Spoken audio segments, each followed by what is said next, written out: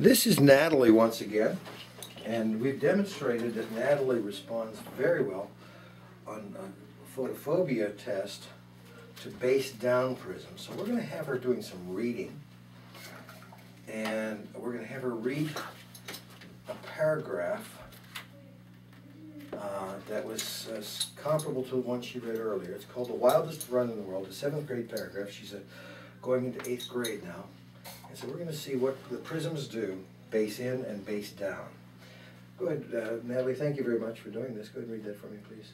At the ridiculous age of 59, when a man ought to know better, I became qualified competitor on the Cresta bobsled run. It is one of the fastest and most dangerous rides in the world. This is the base in prism. And the only one of its kind anywhere.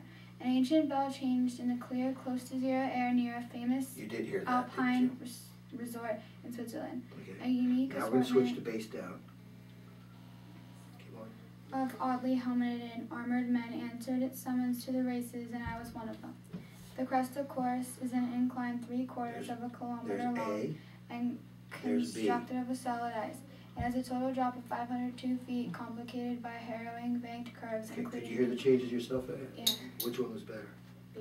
B. Okay, thank you very much.